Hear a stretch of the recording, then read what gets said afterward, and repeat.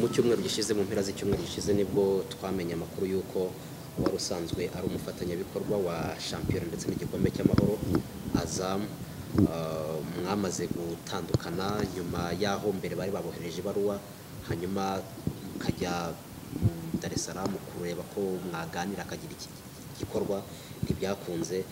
Mutubwire muri Ferwafa mwabyakiriye mute, unatubwire n'icyo babatangarije batigeze bishimira wenda mu mikoranire cyane ko bifuje ko mutandukana n'amasezerano barafite atararangira. Nibyo nk'uko mubivuze umufatanyabikorwa wacu Azam TV yatumenyesheje ko yifuza guhagarika ibyo bikaba byari bijyanye n'ingingo ikubiye mu masezerano ko aramutse ashatse guhagarika yaduha integuza y'iminsi 30.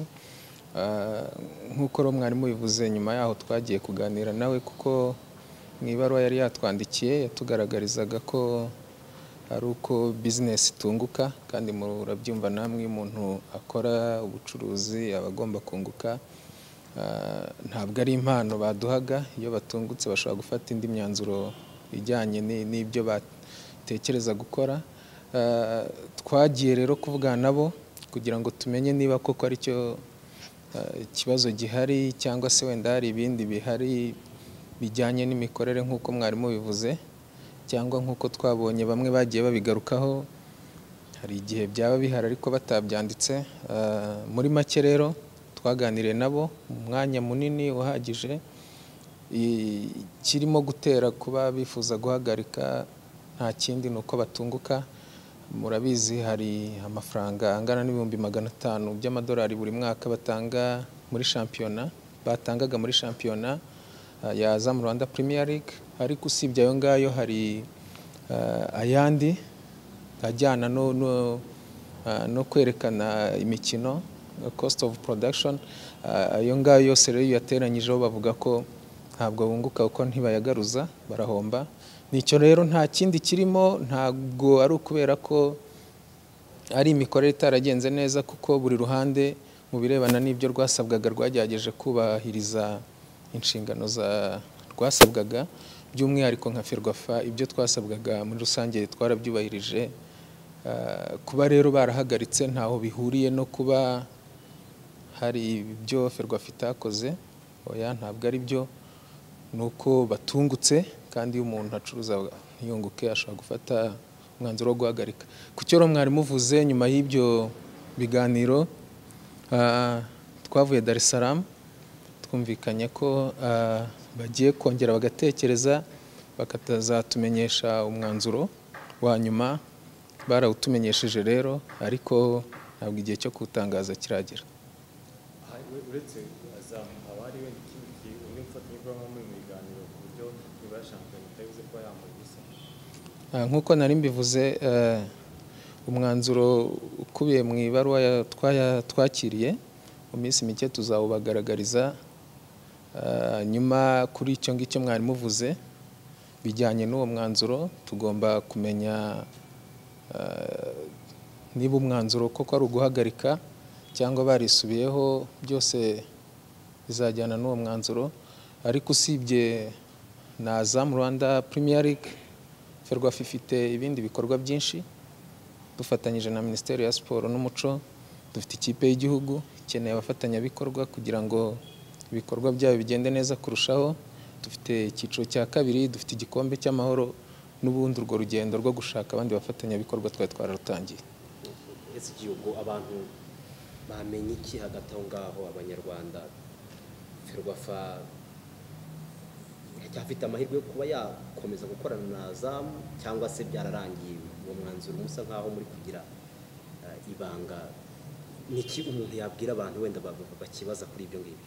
Nta gihe kinini kiri bushire umwanzuro tutawutangaje. Numva icyiza ari uko iyo umuntu akugejejeho ubutumwa, iyo umuntu akugejejeho icyavuye mu biganiro mwagiranye, ugira igihe cyo kugitangariza abafatanyabikorwa, ari abanyamuryango bacu, ari namwe. Numva twakwihangana icyo gihe kikagera, ariko ni igihe kitarambiranye tuzabitangaza. Itariki ya shampiyona nta cyahindutse. Shampiyona izatangira muri weekend yo ku itariki 4 n'esheshatu z'ukwezi z'ukwa 10 2019 kandi ikagomba kuzaba yararangiye ku itariki 31 z'ukwezi kwa 5. No kuvuga ko ibyo dukora byose imikino uko irimo gutegurwa bigomba kuba byabaye kandi byarangiye muri icyo gihe mvuze.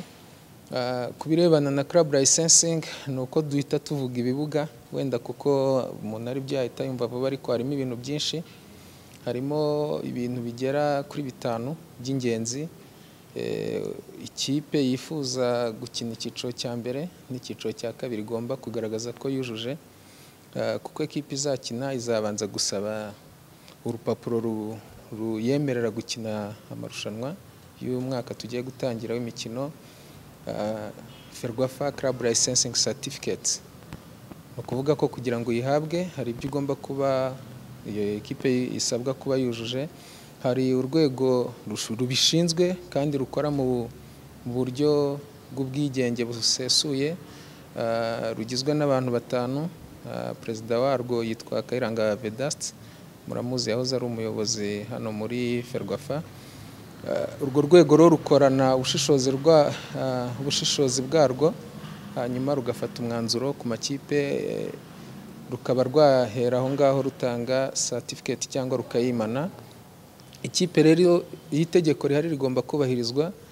Abanyamuryango bacu barabizi uyu mwanzuro bawugizemo uruhare mu kuwufata ko uzatangira gushyirwa mu bikorwa. Ikipe izaba ifite ibyo itujuje ntabwo izakina amarushanwa y'umwaka tugiye gutangira, ariko abanyamuryango bacu bariteguye. Turibaza ko ntawavuga ngo hari itazabyuzuza, kuko ibintu birimo muri rusange n'ubundi ni ibintu bijyanye n'umupira n'ubundi byakabaye bihari.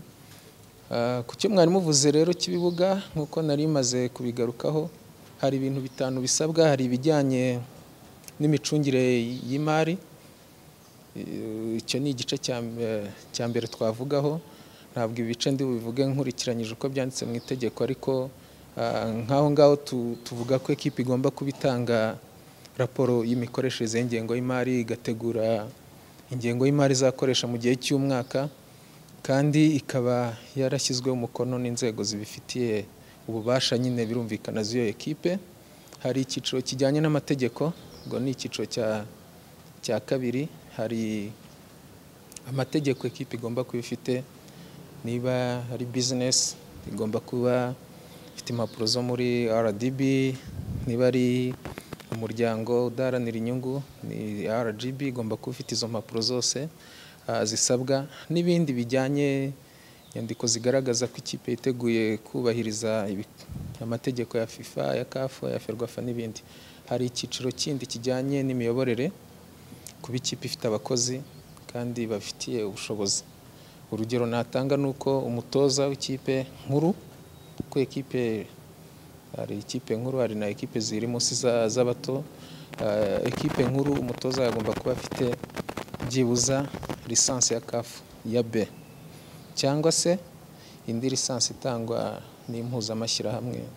Urugero twatanga IFA, ubwo utoza icyiciro cya mbere akaba afite byibuza lisansi IFA B, gereranyije na equivalence kuri CAF. Hanyuma ntabwo ari ibyo gusa, secrétaire général wa equipe agomba kuba afite byibuze yarize amashuri 6 yisumbuye. Hari impapuro zibigaragaza zashyizweho mu mukono na noteri. Igomba kuba ifite umucungamutungo. Izo ni ingero zimwe na zimwe zigaragaza ibijyanye n'imiyoborere. Hari icyiciro rero cy'ibikorwa remezo. Ibikorwa remezo mu mupira ntituvuga byinshi, ni ibibuga. Ikibuga kigomba kuba swat ari ikibuga gikoranye ubwatsi bw'ubukorano. Iyo ari ikibuga gifite ubwatsi karemano kirasurwa na rya tsinda twavuze. Hagomba muri iryo tsinda barimo impuguke zizi ubwatsi bukinirwaho ko bugomba kuba bumeze, ikibuga uko cyakwiye kuba giteguye. Hanyuma iyo ari ubwatsi bw'ubukorano hari certificate itangwa na CAF na FIFA, nizo zirebwaho zigakurikizwa, hakagaragara niba koko ekipe ikinira ku kibuga cyujuje ubuziranenge. Hari ibindi bisabwa, kuba hari ubwiherero, kuba hari urwambariro n'ibindi nk'ibyo bitandukanye. Hanyuma hakaza ikindi cyiciro cya gatanu, ni ibyiciro bitanu kijyanye n'ibirebana n'iterambere rya siporo muri buri ekipe. Abantu benshi ngira ngo nicyo bajya banaganiraho, batese ama ekipe yacu azabishobora, ariko ku mwaka wa mbere bigiye byo biri mu byiciro. Ku mwaka wa mbere ekipe ikina mu cyiciro cya mbere igomba kuba ifite gahunda y'iterambere y'umupira w'amaguru y'iyo kipe, y'uburyo bazategura abana bakinira muri iyo kipe, amahugurwa n'ibindi bitandukanye. Iyo gahunda akaba ari igihe kirambye, ikaba yarateguwe n'ikipe kandi ikemezwa n'ishami rishinzwe iterambere ry'umupira w'amaguru mu Rwanda rya Ferwafa, birumvikana. Ku mwaka rero wa mbere ekipe nanone igomba kuba ifite ekipe y'abatarengeje imyaka 15 mu cyiciro cya mbere. Mu cyiciro cya kabiri ni abatarengeje imyaka 13. Ku bijyanye na lisansi mu cyiciro cya kabiri, lisansi z'abatoza ni lisansi CCAF cyangwa equivalence yayo y'impuzamashyirahamwe y'ahandi. Hanyuma rero muri rusange nibyo, ni itegeko rinini twararisobanuye, ariko icyo navuga nshaka gusorezaho ni uko muri rusange ishingiro ryo gushyiraho ino club licensing, Ferwafa club licensing regulations, yaje ishingiye kuri CAF club licensing regulations. Amategeko ya CAF yemejwe mu 2012, murumva ko amaze igihe, kandi natwe twarayakurikiza, gusibye ko yakurikizwaga gusa n'amakipe abiri yabaga agiye gusohoka, ari Champions League, ari CAF Confederation. Ayo makipe rero yagomba kuba byubahiriza n'ubundi, murumva ko ntabwo ari ibintu bishya.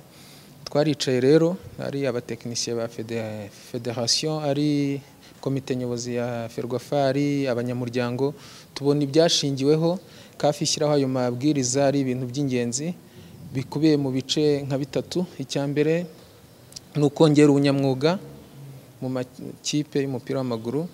Icya kabiri ni ukugira uruhare mu iterambere ry'umupira, kuko niba ekipe iriho ikaba idafite amakipe y'abatoya, bumva ko nta ruhare rurambye rw'iterambere ry'umupira w'amaguru bigira. Ikindi ni ikijyanye no kongera imikorere myiza ndetse no gukorera mu mucyo, bitewe na bya bindi byose twagiye tuvuga. Ibyo rero twabonye byagira uruhare mu iterambere ryacu ry'umupira w'amaguru. Hafatwa umwanzuro ko ayo mategeko ashyirwaho, byemezwa mu nteko rusange yabaye ku itariki 5 Gicurasi umwaka wa 2019 ko umwaka tugiye gutangira ikipe yose izubahiriza ayo mabwiriza. Ntabwo rero amabwiriza aruhije cyane, ni ugufata ibintu byari bihari bigashyirwa ku murongo, bigashyirwa mu buryo, icyari kiraha kigashyirwa ahangaha. Ntabwo ari ibintu bidasanzwe muri rusange.